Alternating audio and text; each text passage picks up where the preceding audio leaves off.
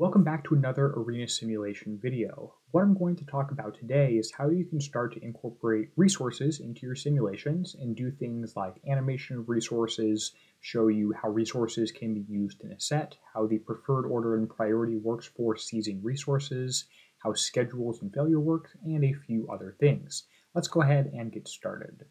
So as I get started, I'm assuming you have a basic understanding of some arena principles, what a process module is, what a seize release module do, seize delay release modules do when you split them up, and what create and dispose modules do.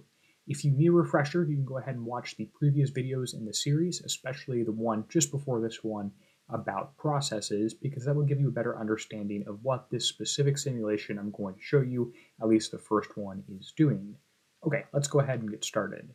Just a reminder of our simulation, and in a discrete event simulation, you're looking at the flow of entities over time. So the entities here are customers arriving to a coffee shop. The resources in this coffee shop, in this case, are things like the baristas. They're the thing that is being seized and is being taken and is being used when something is in the process. You're not usually going to see resources moving around or resources flowing. If you see something moving between blocks in this case, that's going to be an entity. So what happens here is the entity shows up to the create module, and then they flow through to the seize. They seize one resource right here, barista number 1, and that first barista is delayed for a short amount of time, and then is gone through, and before this first person is released, the next one is seized, which means that every time, if anyone is able to leave that initial ordering line, they're going to instantly start in the paying line. In other words, there's no room for whip between those two stations.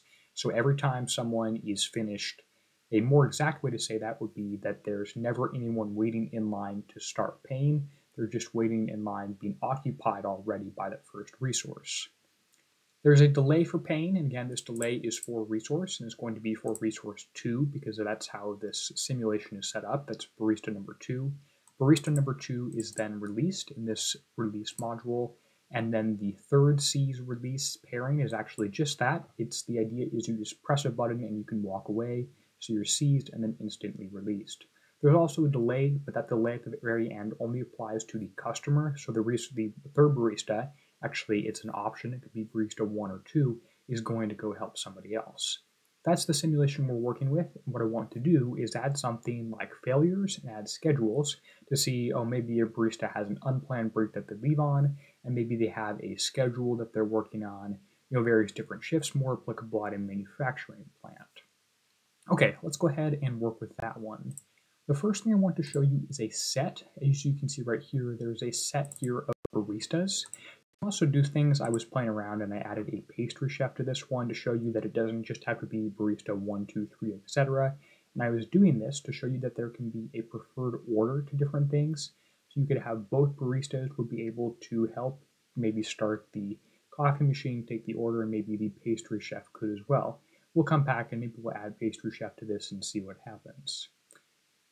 Okay, so that's good. We have our resource set up there, which we could use for a few different things. It's called baristas, includes pastry chef. That should be okay.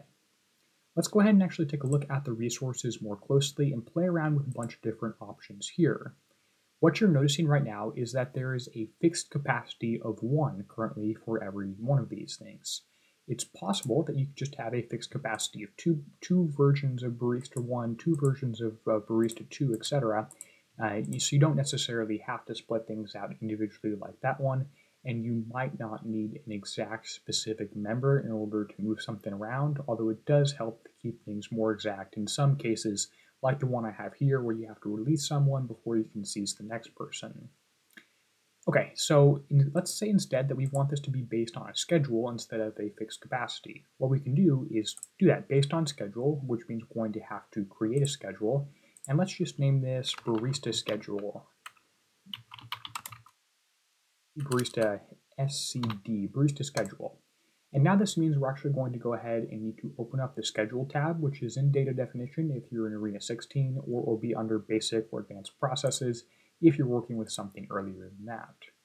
You can see barista schedule has been automatically created for us, and what we can do now is we can change this and we can add some different rows, for instance.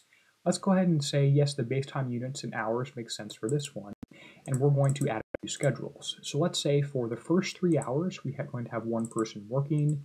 For 1 hour in the middle of the day, we're going to have 0 people working. So there's 0 people working for 1 hour. Actually, I got this first one backwards. So the value should be 1 for the first 3 hours, then 0 people working for 1 hour, and then one person, maybe second person comes in after lunch, and you have 2 people working there. Let's just do one person working for the last 4 hours. And how different schedule durations work in Arena is my runtime is currently set up to be 24 hours. The schedule is only 8 hours long. And what this will do is it will run through schedule 1, and then when schedule 1 is done, it repeats it at the very top, and then repeats it again. So in 24 hours, it's going to run 3 times. There's going to be one person available for 3 hours, nobody for 1 hour, one person available for 4 hours, and then it repeats. That's the barista schedule I'm working with here. Note this is a capacity schedule. If you tried to make an arrival schedule, like for the create module, you wanted arrival specific to, maybe you can even upload an Excel file. We'll get into that in a future one. It does have a few options there. So there's your arrival schedule, or this is a capacity schedule because it is for a resource. Okay, now let's go ahead and take a look back at our resources, and you'll notice a few other options related to schedules. So this one right here is schedule rules. Let's say the barista is actively working with somebody and they're pouring their coffee, they're taking their order, and it's 12 o'clock and it's time for them to go on break. What's going to happen? Well, you have a few different options. So you can see down here that there's wait, preempt, and ignore. What wait does is it waits until that process has been completed, till they're no longer busy, and then they take their full 1 hour break in this case. So they'd come back a little bit later than the very end. You also have the option for ignore, so you can wait until that ongoing process there is complete, and then you can lose part of your break. So if you're working with somebody and it hits noon, you're still working 12:10, you're finally available, you can take a 50-minute break, 5-0, and come back directly at 1. That's the one that's a little bit easier to understand in my case, but of course your workers and your union might not approve of that one. Now, the very last one is preempt. So you can say your barista is working with somebody, it's noon, they instantly walk away. Maybe that's more applicable if you're in some sort of manufacturing warehousing environment where somebody can replace you and you'll have staggered schedules, although that's less likely. So preempt is that last one. In this case, I think we're going to go with wait as our preferred one because we only have a small number of people. There's a few other options here right now, and one of those is failures. As you can tell, I've already been looking at that a little bit. So this is maybe more applicable to a machine in a manufacturing environment, although we can, of course, explore that one a little bit further. So what the failure does, and we can actually pull up failure 1, and you have the same settings of wait, ignore, and preempt. I think that preempt might be a better one here because the ongoing process is immediately interrupted, the machine breaks in the middle of the process, and we can name that and give that different options. I called it failure 1, which means, you guessed it, we're going to have to jump into the failures data definition tab and come up with something there. Okay, so if we actually open up failures now, you can see that there's a few different options. You have a count failure, so maybe after 5 items on average this thing fails, or a time failure, so maybe in terms of every 1 hour, or instance, uptime, you have different units and stuff. Every 5 hours this could fail, and then there's some downtime. So let's say your machine is actually going to work roughly for, let's just give it a normal distribution and say it works for, on average, 5 hours before it fails. And the standard deviation of that uptime, not the failure, the standard deviation of the uptime is just going to be 1 hour.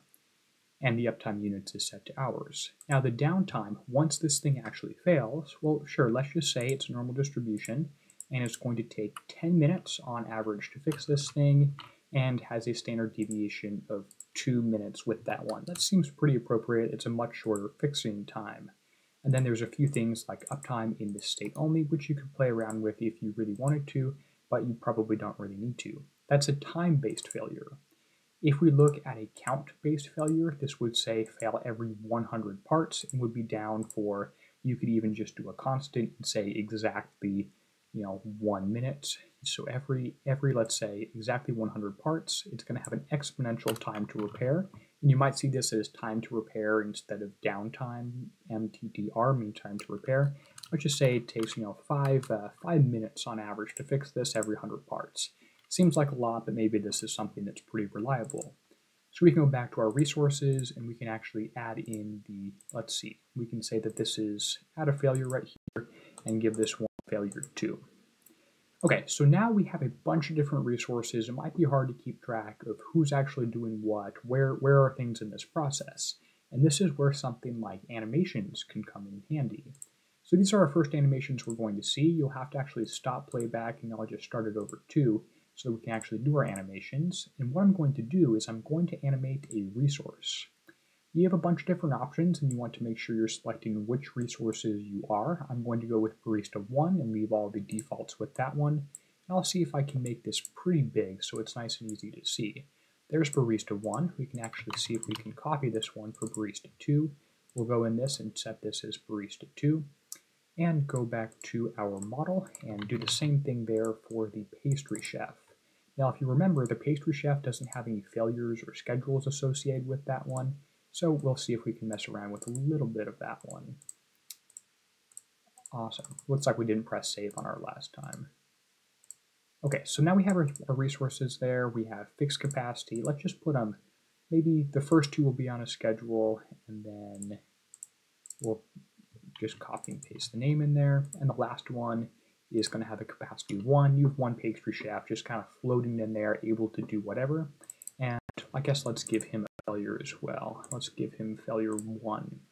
Now, the only case right now in the simulation where the pastry chef is going to be used is under the seize for machine process, because it's seizing from the set of baristas, which confusingly enough, remember we did define to have a pastry chef there. And what we could actually do is say, let's pretend the pastry chef is generally pretty busy, and we only want to use them when, when we're not actually, helping other customers, stuff like that, when they're not doing their own thing. So you only want them to come start the coffee machine when the other 2 are busy. What we could do is change the seize set to do seize baristas based on selection rule is preferred order. And now it's going to seize in that same order we ordered it in that I said was important earlier. Okay, let's go ahead and take a look at this simulation and see what the animation actually looks like. So let's slow this way down and talk about the different options here. So green means that you are actively being used. There's some utilization going on there. You can see that the third green set, the pastry chef, only turned on for the 1 instant when the machine was started and stopped. That is, of course, only seized when the other 2 aren't already busy. Okay, so the other 2 are at this point at 100% utilization rate. They always have things that they're being worked on, and they're never going to go idle. Now, if we jump a little bit further on our process, we're going to start to see these colors turn just a little bit different, which should be interesting at least to take a look at. Might have to go several hours even into the process. We're only even, 3 minutes in. Let's speed this up a little bit. I'll try and slow this down when we have our failure. Yeah, you just saw a bunch of that stuff. Unfortunately, I don't know if I can really go backward here. We might have to just try and catch it again. I could look at exactly how many minutes it's supposed to be and look at the failures associated with that time. Okay, so you did see some red and you saw some other options there too. And again, what this stuff means is inactive might mean you're on a break there, for instance. Idle means that you're, just idle. Busy means that you're actually being used. And red is the failed state. That might be more interesting if you're trying to model some sort of manufacturing environment, which again, I just think is interesting to have those different options. And look at that. You can see this last one is red. The pastry chef has failed there at the very instance. So those are a few different things that you can use when you're setting and defining resources in Arena. If this video was helpful, you can click on subscribe and see more interesting industrial engineering things. Thanks for watching, and I'll see you in the next video.